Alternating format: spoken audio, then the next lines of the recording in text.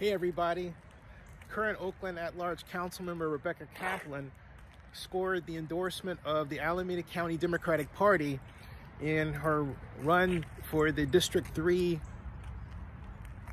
Alameda County Board of Supervisors seat that was made open by the untimely death of Wilma Chan.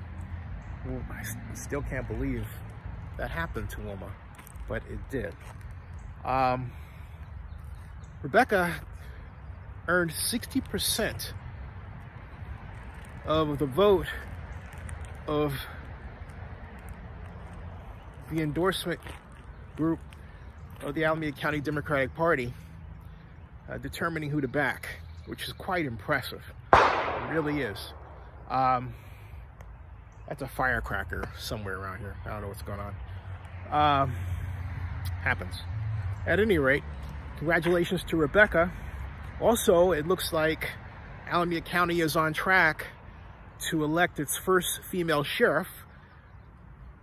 More on that later today, but I wanted to get this news out about Rebecca, who is, if this translates into the election coming up this year, on her way to become our next Alameda County Board of Supervisors member. Congratulations, Rebecca. Subscribe to Zenny62, bookmark oaklandnewsnow.com, oaklandnewsnowblog.com now.